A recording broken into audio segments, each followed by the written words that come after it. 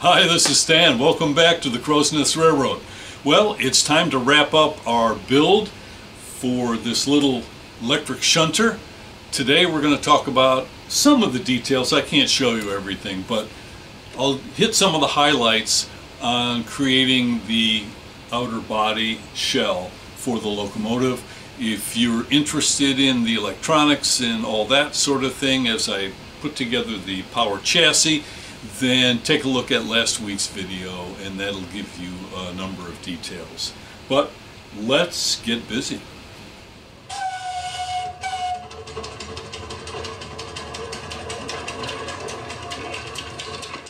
Well, I'm happy with the test so far, so I think it's time for me to tear this thing apart and start thinking about some sort of shell and body and exactly where I want to locate the controls.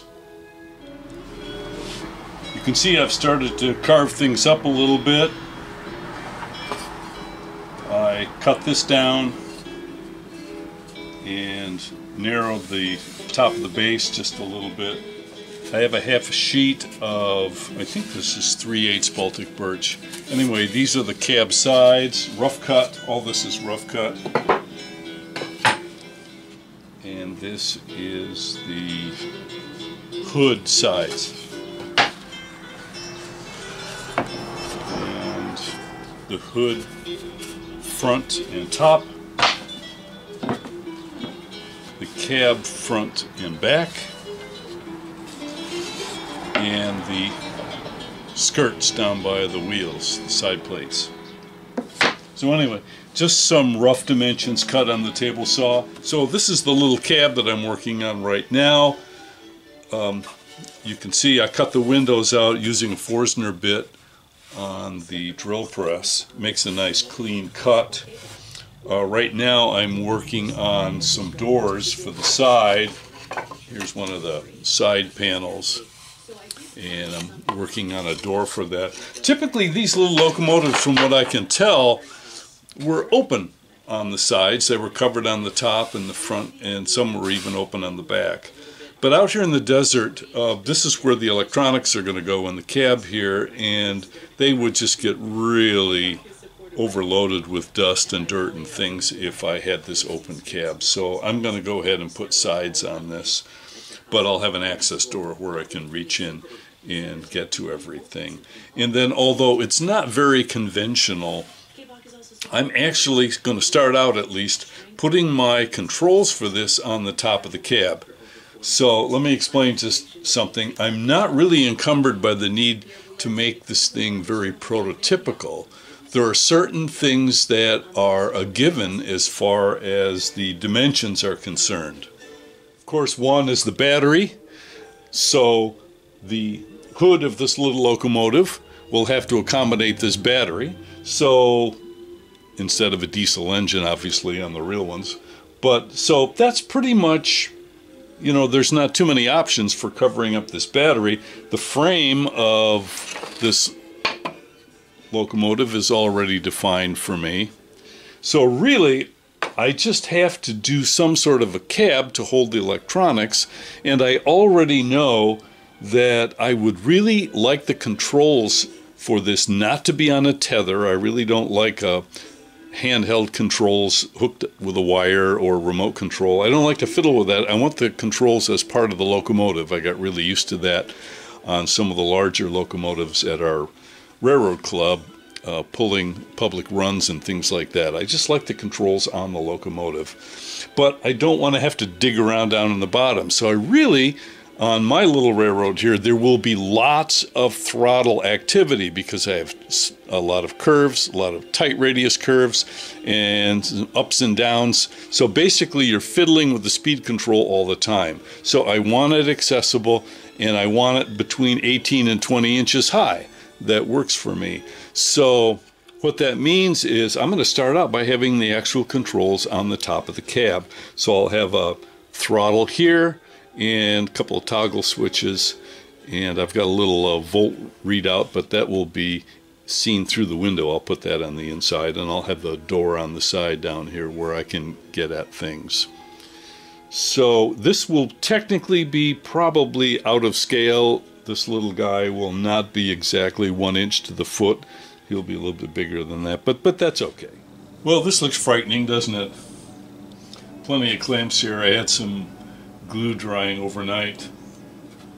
So I'm starting to work on the housing for the battery. This little guy goes in here, obviously. And I've got to fabricate a little grill area here. And I've got the 2 sides, and we'll come up with a lid here. Maybe like a little exhaust stack or something like that. So I got to pull all these clamps off and make some more progress.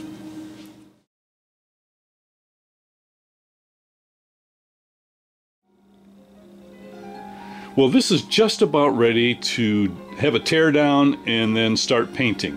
It is a 5-inch gauge electric 12-volt locomotive, and it's based off of the Maxitrak Power Chassis that they offer, where you get the steel chassis and the wheels and the motor and the controls. And it's up to you to build the body. Now, they do have a number of locomotives that they build and sell on that also use this platform, but this is not one of them. This is a freelance, kind of a crazy build of my own design. So you can see a little 5-inch gauge here. Over in the back, you can see his big brother.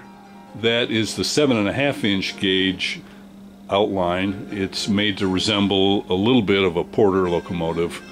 And then behind him, down there, is the other 5-inch gauge locomotive I have, which is a actual steam locomotive, coal-fired steam. And as soon as I get to a point of completion on the railroad track and get all that done, then I can get back to work on the steam engine to bring him up to speed. But for right now, let's take another look at this guy before I tear it apart, and I'll show you some of the details. Okay, this is obviously the main deck here. Inside of here will be where the battery is. Got some handrails. These are little soffit vents that I found that were just the right size for me to use. This is a little motorcycle light that I got at the auto parts store. Just some conduit for the smokestack. And this was some steel grating that I was able to find at a metal supply shop. So I've got some aluminum on the side just to protect the edge. Most of this is Baltic birch plywood. So we got some stairs, we got a little skirt down here.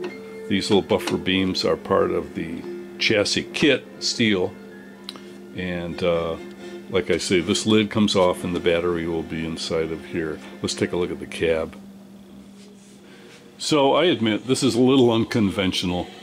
Whimsical is a good word that someone chose for this on one of the pictures that I posted. So some small handrails, a little latch, and there you go.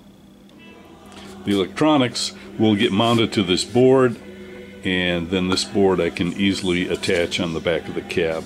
And this will be a little voltage display that I can see through the back window. Well, it's not going to paint itself.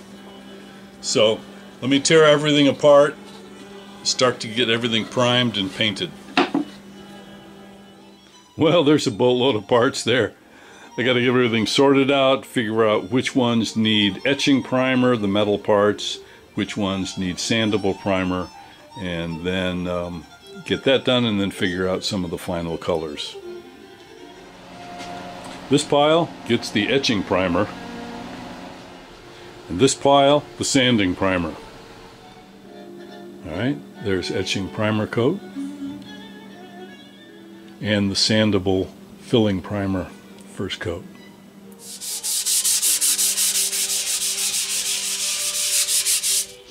Well, before I put color on any of these parts, the wood parts, I always use a filler or a sanding type of primer paint. This is the one I used this time. Sometimes it's called sanding filler primer, but basically in addition to the primer base, you get a powder particulate that can fill in the grains of the wood. You can see it's all over my hands here. but that tends to minimize the grain in the wood and allows me to get a more metallic look when I apply the coat of paint. So just a couple of coats of this and work it in with some sandpaper, and you get a remarkably smooth finish for a piece of wood. Well, I think I got everything organized. Red on both sides. This is the black group. And more black here. I think I have all the tiny screws figured out. If not, I may have to change something later. And finally, the burgundy group. Fingers crossed that I got everything sorted okay. Let's get to painting.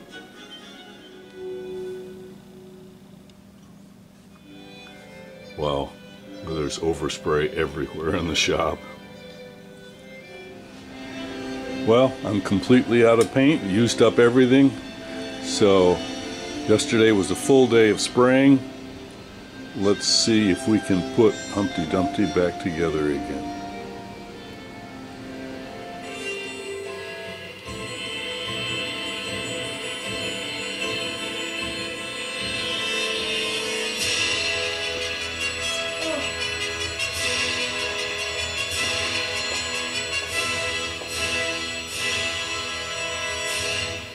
And there we have it, just about all done. Let's take a look at some of the final details. Got all the painting on. You can see I've got some lining on here, some accent lining. I've got plastic in all of the windows. So I took a sheet of plastic,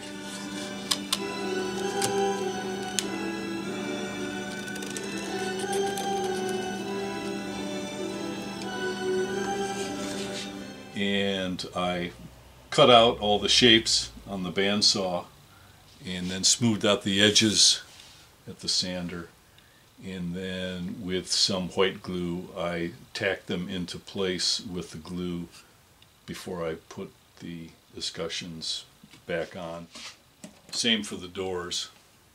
I got the glass in here, and that'll keep all the dust and the dirt out of the electronics. You can see all the goodies in here. Here's the main breaker, and here over here is the main controller panel. Here's a little voltage readout, which I can see through the window there when I'm operating it.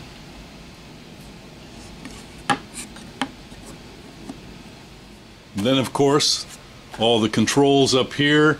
Here's the headlamp.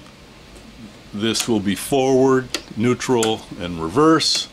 This is an electronic brake, basically reverses the polarity coming off the motors. And then here is the actual throttle control here.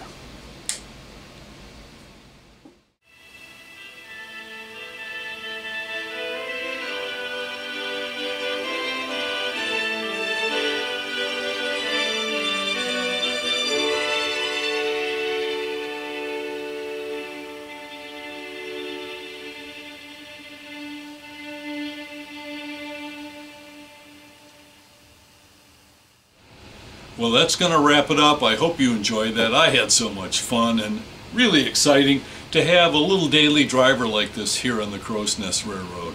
And it is really surprising how well this pulls and does exactly what I need it to do. You know, it's got a short wheelbase and it handles the tight radiuses really well, and it pulls strong enough to get the job done. In fact, it even goes up the 3% and 2.5% grades that I have in a couple of places here on my railroad. So I am really excited, and I think Maxitrak came up with a great little product to allow DIY dudes like myself to build a little locomotive like this. Thank you so much for watching. Wow, it really means a lot. Hope to see you right here next time.